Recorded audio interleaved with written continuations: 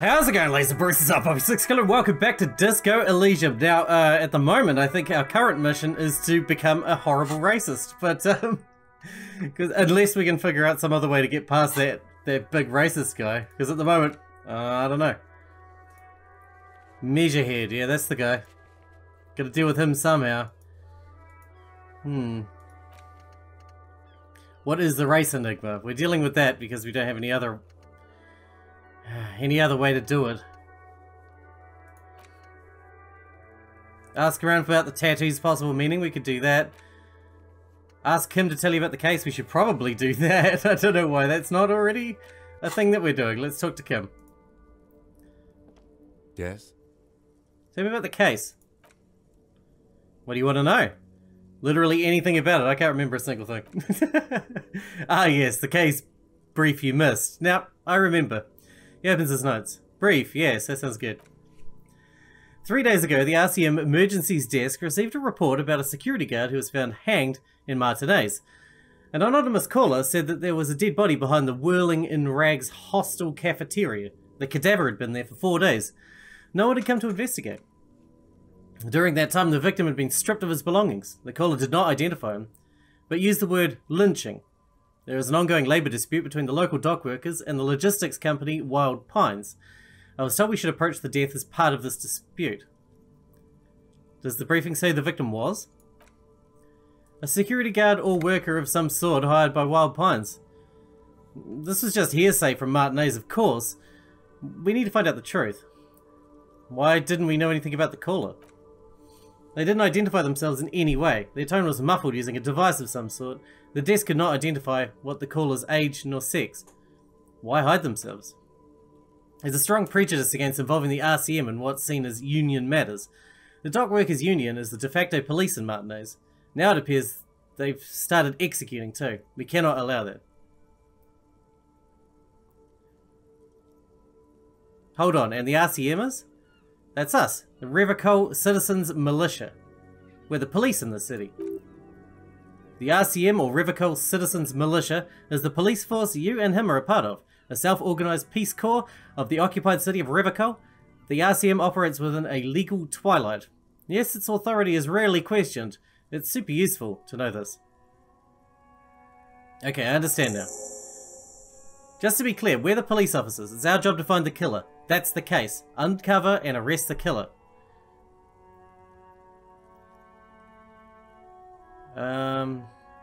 If we're from different precincts, why are we on the same case? I'm afraid you and I are pawns in a... He considers the phrasing. A pissing competition. What do you mean? You don't know? His eyes narrow. I assumed you were in on it. You know what I'm in on? Retrograde amnesia. Better still than an imbecilic cop-off. Cop-off? It's just stupidity. The lieutenant shakes his head. What kind of stupidity? The cop kind. Our precincts can't decide if Martinez is part of Jamrock or the industrial harbour. Yours or mine. As if it was we somehow own part of the city. Typical street gang mentality. We let the union make a mockery of law enforcement here, and now it's come to its natural conclusion. So it's a struggle over who runs Martinez. Sort of. And less a matter of who gets to police Martinez than who has to. It's an orphan district, in other words. I think the dispatch desk just told both our stations about the hanging. It was quite the brouhaha at the 57th, I can tell you that. Time to settle it, they said. Cop off. But he leans in. I assure you, I am not their finest, nor toughest. With 102 cases solved, what I am is least interested in a pissing competition. Somewhere in your mind hangs a dark green blackboard. There are two columns. One says, cases solved. The other's confirmed kills. For some reason I thought you had 104 solved cases. Well, technically, the lieutenant says somewhat sheepishly, the official record keeper has been known to double count murder-suicides. A common accounting gimmick to inflate precinct stats. So you're still a good cop, right? I'm good enough for this case. I'm not here to compete. I came because I had to. My fellow officers, the sergeant in particular, would have made this scene into a circus. What's so special about Martinez? Martinez? Nothing. It's just a puddle at the end of some drain pipe. No one cares about this place. They care about sports. Most of our colleagues don't even know how to get here. North of the interchange doesn't exist. A tremble comes over you. Another after effect of ethanol poisoning, perhaps? Feels like leaves do when they rustle in the breeze, somewhere far away, below the turbine. The 41st and 57th. The lieutenant was right. It's not about who gets what's north. It's about who doesn't. Wonder what this says about me, that I was sent by my station. He raises an eyebrow, thinking it best to let you make the next move.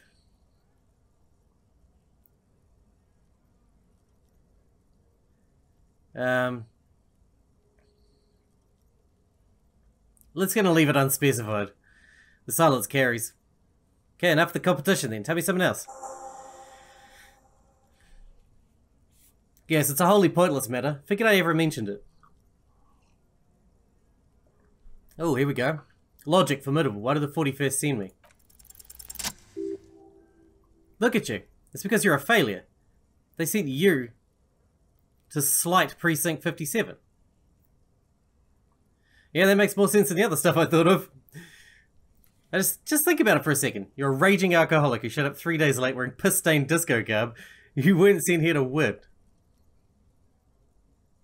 Kim, what if my precinct sent me here on this case because I'm a fuck-up? Like, as a joke? I've considered it. His voice somber. So it's true. It would be immensely ugly of them, not to mention unprofessional, but I also think it's somewhat unlikely. Why is that? I checked the records. This jurisdiction dispute, who polices matinees, reaches back to the 30s. It's as old as my station. And all this time, we can't decide who gets matinees. I think, yes, both stations would prefer to win. You really see me as a safe bet? Safe? No, but you're old. You've made it this far. Something has brought you through. We're only just started working together, so I don't know what it is yet, but it's there. Oh, he's a good man. So no, I don't think they said he was a joke, and even if they did, they're in for a surprise.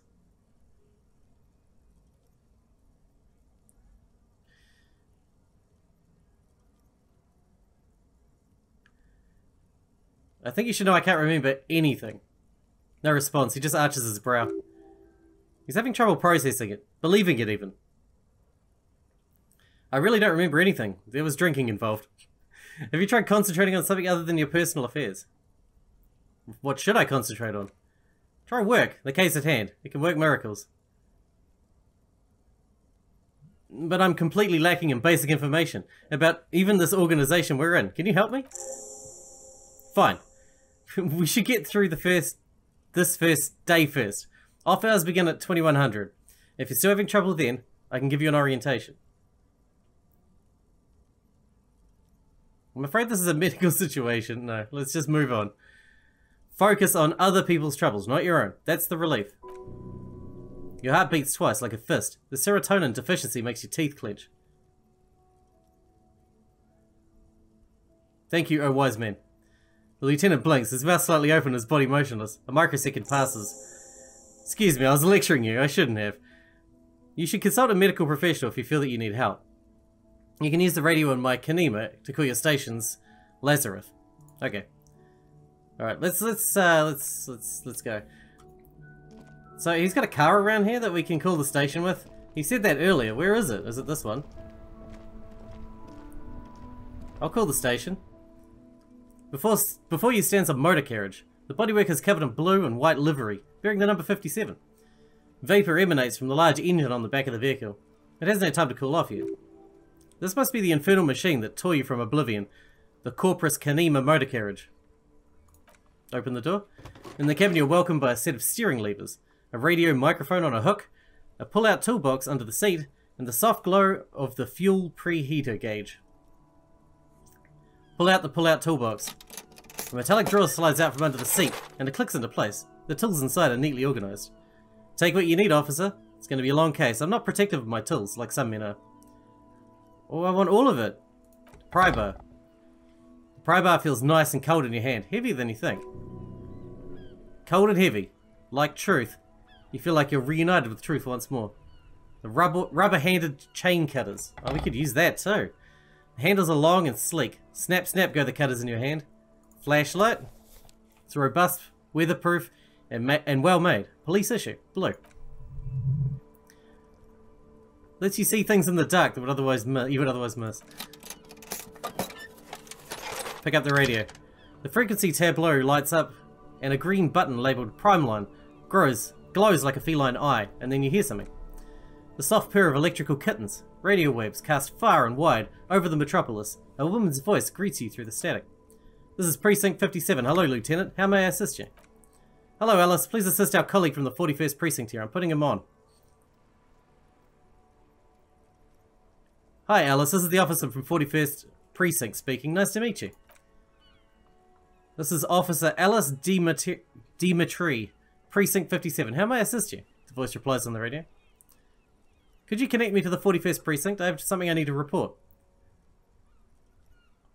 I was told I need to connect to my station. Oh no, we'll do the first one. Just a second, officer. She puts you on hold. The static crackling softly like a bonfire. After a while, you hear an old man greet you from the radio. His rattly voice is oddly familiar. 10-2, 10-5, this is 41st. Come in, over. The man uses relay code. You got this. You're a cop. And cops know relay code. 10-4, station 41. We've got urgent business. Over. 10-4, message received. 10-5, relay message. What's your status? Over. Just reporting in. Over. 10-18, state your message, sir. I need to report my badge missing. 10-9, over. My badge. I can't find it anywhere. Basically, it's gone. 10-4, message received. This is a very serious situation. I need a 10-22, the captain. Over. 10-22, the captain? That sounds bad. Bad and scary. Like being called to the headmaster's office at the school. Is it him? A dry voice asks in the background. What does he want? Says he lost his badge and needs to report it. He what? He lost his badge? Say nothing. Who lost his badge? Dick fucking Mullen. Who do you think? It's Officer Dick. He tries to speak through laughter. Mullen from the bestseller Dick Mullen and the Lost Identity. Dick Mullen is not your name. It is the name of a fictional detective who would not lose his badge. Defend yourself immediately. They're laughing at you. Do I have to?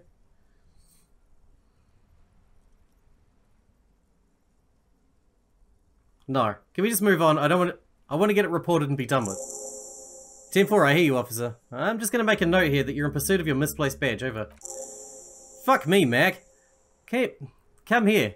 You gotta hear this. Dick Mullen lost his badge. What's going on? Super Cop here lost his badge. He lost his what now? His badge. He lost his goddamn fucking badge. Enough of this now. I have other things to discuss. 10-9, come again. I didn't get that, over. The animated conversation in the back is making it difficult for him to hear you. New heights even for Captain Sober. Ask him. The speaker gasps for air. Ask him if he lost his gun too. The room roars with laughter. I better not tell them I lost my gun too. Sergeant Tarzan wants to know if you've lost your gun too. Over. Oh, fuck.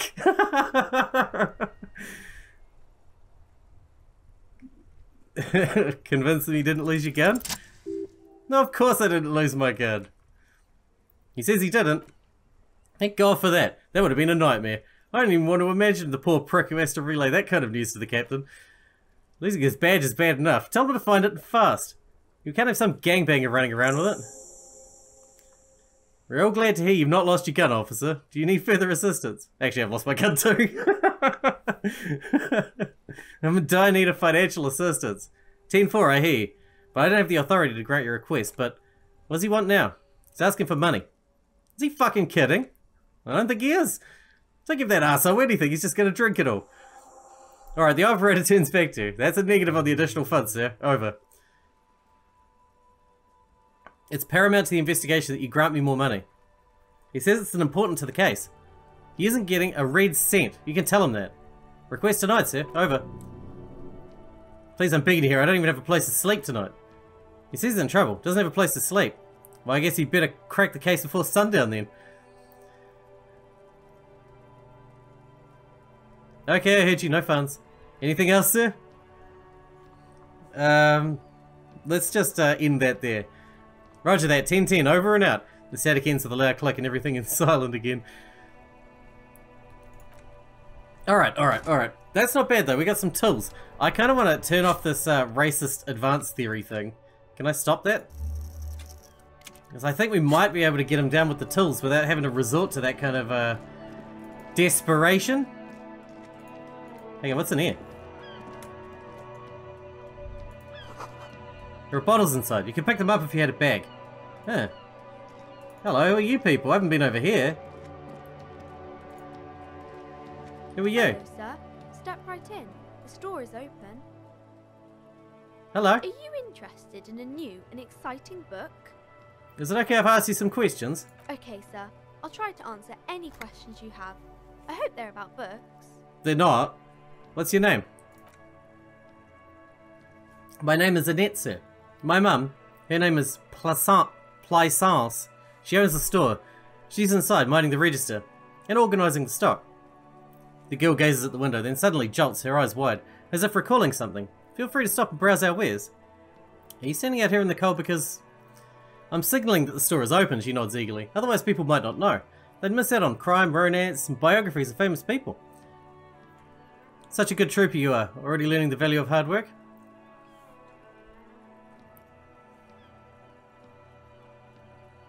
I should have a word with the store owner, maybe? Oh no, sir. I'm happy to help Mum by luring in customers. She stands upright and smiles like a little soldier. Besides, I have some hot juice in my vacuum bottle to keep me warm. Should you be at school or something? I do my studies at home at the moment. I have to help Mum keep this place running.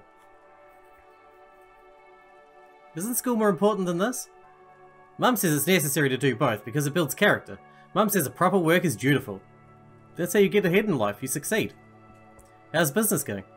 Mum says it's peachy. She was a little afraid at first. There's talk about this house being, she looks over her shoulder, cursed. Cursed in what way? Cursed in the way that makes them say that no business has ever thrived here, sir. That they all go, she looks for the right word, bankrupt? Exactly. We've been doing fine so far. I don't think curses are real. They shouldn't be. But they seem real. Anyhow, they say these grounds are doomed for business. There must be an economic reason for this. One could say that entire economies are doomed, while they tend to crash every once in a while. It's just a regular trading and selling of things, child. It doesn't work out for most people. They're not doomed, but your mother should learn from their mistakes. Let's go with that one. Of course, sir. She doesn't know what to say. What is this crime business? Crime fiction. It's about murders or burglaries, or things like that, and the work of a policeman or private detective who's trying to solve a case, catch criminals. Okay, I get it. Crime murder gets the people going. She tots. And it's kind of like a puzzle too. You can guess who the criminal is or how the good guys are going to catch him. I'm a policeman myself, by the way. You don't look much like a policeman. She examines you, as if to find something policeman-like. Huh? Well, what does a cop look like then? Didn't mean to offend you, sir. Sorry, sir. It's just you don't look like Dick Mullen. She points to a book cover, on which you see a strapping Vespertime officer. He stands grimly over the body of a dead woman.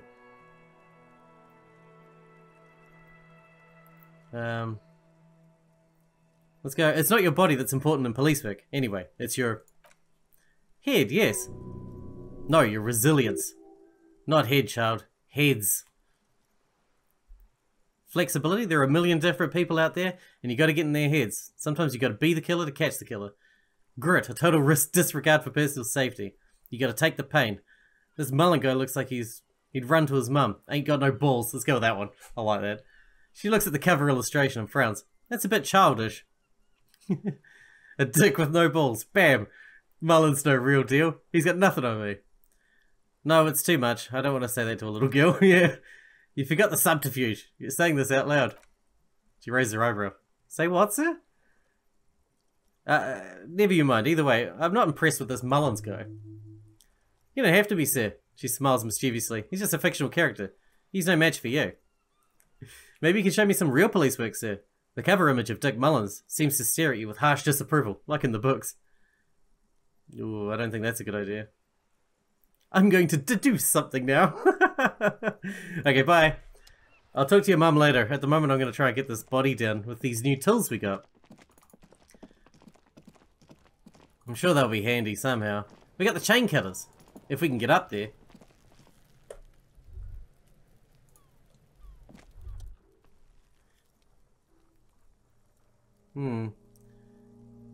Expect the belt. We've done that already, but we need to see if we've got anything we can use. Okay, no, this is all old stuff. Airlifting, yeah. Maybe I can't do anything. The lips of the corpse are swollen, preposterously. They're also silent. You have no idea why you just said that.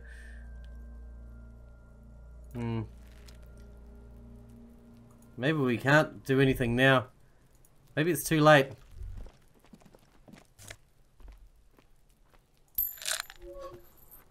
Oh, we got a skill point too, don't we? That we can spend. Let's have a look. Do we have a point to spend, right? I believe. Yep, we do have a skill point. What should we put up? Or should we wait until we need something?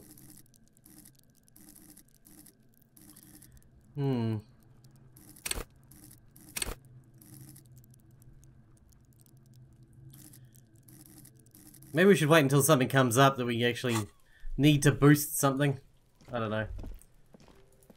Maybe we can get around this side. What's in here? Trash container. The trash container is locked. The sliding lid has a padlock that says whirling in rags. Why am I looking at you, trash container? You're just a trash container. The body is downwind from here. Maybe you prefer the smell of garbage to the smell of death. How do we get the lock open? We could use a pry bar, the one you took from my motor carriage, or... Did someone say pry bar? Fuck yeah, pry bar! Pry bar, pry bar. Your palms yearn its cold touch to grasp it once more, as you've done many times. Or, Lieutenant? Oh, we could ask for a key from the manager of the Whirling in Rags. He probably has one. He might also have information. This is better than the pry bar idea. Ask the manager? Bullshit, go straight for the pry bar and pry this baby wide open. 3%, that's not going to happen. Alright, Whirling in Rags it is. Let's go see if we can find a way into this place. So which one's Whirling in Rags? That's this place, isn't it?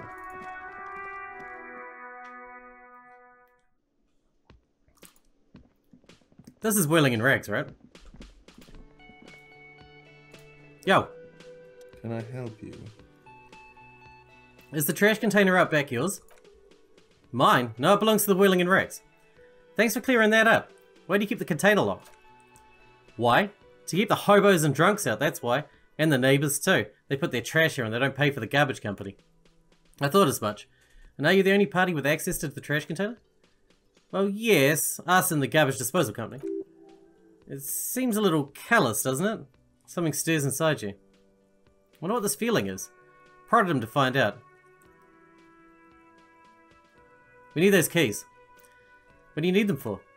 It concerns the case. The lieutenant's voice is harsh and sudden. Please cooperate. He takes the keys from under the counter and hands them to you. Just bring them back once you're done, please. Oh, by the way, I'm going to sing karaoke here. Absolutely out of the question. Absolutely in the question. First we need a sad banger. Then we sing this place to shit. Your body is ready, sire. Alright. We'll be back after we check this rubbish bin. Oh, we can go in there now.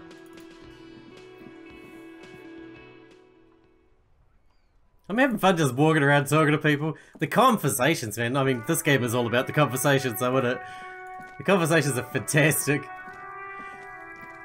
And everything's interactable, pretty much. It's crazy. Open the padlock with key. With a well-oiled crack, the lock pops open. Should it be possible to simply raise the lid? Don't, maybe you shouldn't. What's this? Just a feeling, a warning from some part of you. No, open it. The smell of rotten food rises to greet you. You see soggy cartons, dirty rags, and organic waste. We're just in time, the lieutenant peers in. This hasn't been emptied for over a week. Look under the boxes of carton. You see milk, an egg rest with one broken egg in it, some pasta wrapper. Picking up the soggy packages somehow feels familiar. The box falls into pieces in your hands. Batiste Soleil cereal. There are basic pasta packages below and turbo noodles. Nothing of note, however. Pick at the rags. Among the threadbare kitchen towels, something catches your eye. A pair of denim trousers. Grab them. As the legs of the slime-covered jeans begin to unspool from the garbage, a rank corpse smell fills the air. The victim's clothes. The lieutenant smells them. Cadaver and odour is faint. If these belong to the deceased, they were removed when they were still in early stages of decay. The lieutenant produces a black plastic bag, marked evidence, from his pocket. Drop them in here, officer. Bag the trousers. Kim quickly searches the jeans. Guitar marked blue jeans. Pockets empty, or emptied. He wore them with a belt too, a wide belt. The loops appear stretched, but he looks into the container. The belt is missing. That's it. Do you see anything else in here? I have another bag here. Something slimy catches your eye. Reach for it. A drab long-sleeve shirt, olive-covered, appears from the food waste, dripping with pus. Bag the shirt. This is a military-type overgarment. No label or serial number. This is the kind of rib-knit shirt that's worn over light armor to conceal it in an urban scenario. He nods to himself. Anything more? The rest of the rags are just a kitchen variety waste. A yellow old mug catches your eye. But other than that, a thrown-out towel, a mug, that's all. Alright, we should go to Garte again and ask if he knows who put the clothes in the trash. Could be as simple as someone from the hostel cleaning out the yard. Or that one. He nods towards the red-haired boy behind him. I'd advise against confronting that force. You think someone from the whirling might have been involved? Maybe. Not really. All we know is the victim's clothes are in the trash, the lid was locked, and this establishment has the key. It's just a small, loose thread. The lieutenant nods and looks back in the trash container. Can we search the rest? It's just organic waste. Cold and slimy in your hands. Apple and potato peels mostly. Unidentified sludge. And the occasional chicken bone thrown in for good measure. But hey... But wait, what's this? What? A blue piece of plastic sticks out of the apple peels. It's shiny. Looks like the corner of something. Pick it out. Damaged ledger. Something larger. A clipboard. A blue plastic clipboard with moist papers hanging from it. They look badly damaged, but you can still make out the forms and notes. Written in a man's handwriting. Officer, is that your paperwork? I don't know what this is. It's... Look, he points to the clipboard. This plastic has the RCM street grid on it. You even have got an autopsy form here. A miserable looking slip of paper sticks to the board. If you don't mind me asking, how did this get in the trash? It's been cramping my style. It has a foreboding quality to it. Maybe I needed to lose it, for the greater bloodletting to begin. Oh my god. I think I didn't want to be a cop anymore, so I threw it away. Someone from the whirling threw it in the trash? I don't know. I'm boring. Rather not talk about it right now. Must have been cramping my style. Officer, this is an official piece of paperwork. It probably contains notes on numerous ongoing investigations, and could even list undercover operatives, informants. I suggest integrating it into your style, for all our sakes. I don't know, man. Sounds like an order. I don't take those. I see, yes, you're what we call a badass, aren't you? He makes little quotation marks around the words, indicating he is unsure of its actual badassery. Wow, went off script there. Getting your ass handed to you. You shouldn't go picking fights if your rhetorical facilities hadn't suggested it. Sorry about it. Tell me, does your badass see more in there, or are we done here? The lieutenant peers into the trash. Soggy cartons and rags look back at him. Oh yes. And it would also be appropriate to start taking notes on the case. It's what cops do. Some items, such as the ledger you found, are interactable. Go into your inventory and find the Interact tab and read your paperwork. The mug, I'm getting the mug too. Pick out the broken mug with an oddly racist depiction of the yellow man frolicking in saffron. An antique? Only in its social sensibility. The man briefly glances at the mug, then returns to his sight to the trash. The container sounds a muffled gong. That's one thing off the list. The lieutenant sounds relieved. I think we got it all. Alright, so we got interactables. Dude, we got so much crap here. How do we actually interact with it?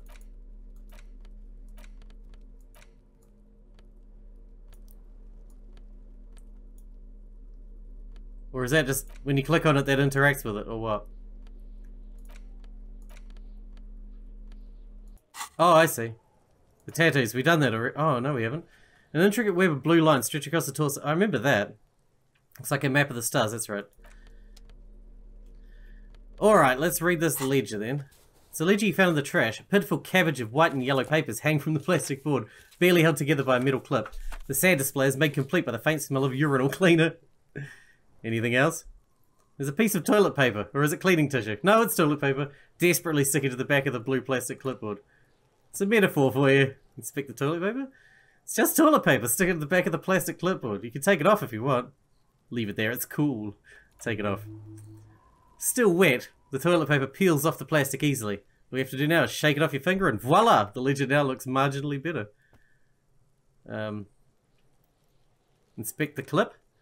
An aluminium block runs the width of the board. Biting down on the paperwork, its crocodile teeth are the only thing keeping the papers together. A regular pencil, the tie worn down to nothing, has been attached to the clip. Run your finger across the aluminium. The surface is interrupted by a silvery sticker. It's a rectangle, sparkling with iridescence. You don't know how you didn't notice this before. Hey Lieutenant, what's this? Point to the sticker. What? He's lost in his own notes. It takes a moment for him to see him. That thing. It's a halogen watermark. We use it for adding information to the RCM property. How can I read it? Any capable light with the right wavelength will do. Like, for example, all RCM vehicles have headlights designed to reveal halogen watermarks. Mine too. Ooh. Cool. We can check that out. Okay. He returns to his neatly kept notes. Inspect the white papers. Not exactly white. They're yellowed in patches by sunlight and alcohol and covered in dense blue handwriting. Ink escapes into watercolor patterns, reaching its tendrils across entire pages. The paper itself is checkered with faint red lines forming short paragraphs. Once in a while, there's a red stamp that exclaims, "Case files, commit to paper." The case files themselves are plenty. You count more than 100 sodden, crumpled up, earmarked pages falling apart in your hands. They appear to be sufficiently organized and extremely dense, if mostly illegible. What is in there? What are they about? Work, strife, poverty, the Jamrock Quarter. These are handwritten logs of the investigations dating back to January 51. This year. The exact number is hard to estimate due to missing pages and an odd naming convention. There are at least 20, maybe 30 cases. Undertaken, not completed, mind you. It's the middle of March. You've attempted 2 cases a week on average.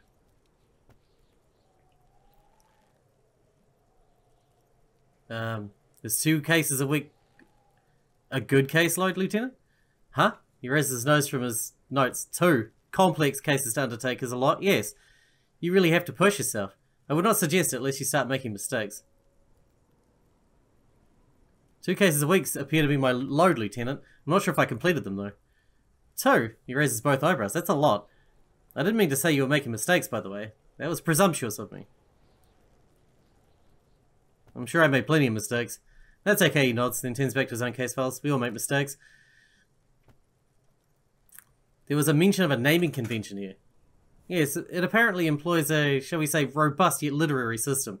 Each investigation has a case number written on the margins, yet still more tellingly, most are accompanied by a name. A title, one might even say. One that draws inspiration from Snoop fiction and Vespertine cop show staples. Oh my, and they're written in capital letters too. Yes, all caps. One is called The Next World Mural, another The Square Bullet Hole Murders, another yet The Unsolvable Case. The Guys on a Couch in an Unexpected Location, and The Murder at the Hookah Parlor. Even the rare article-free Collapsing Tenement. Murder features prominently throughout. You like this grimy murdering, don't you?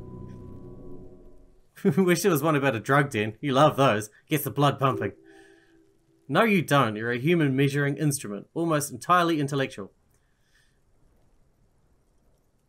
My cases appear to employ some kind of naming convention.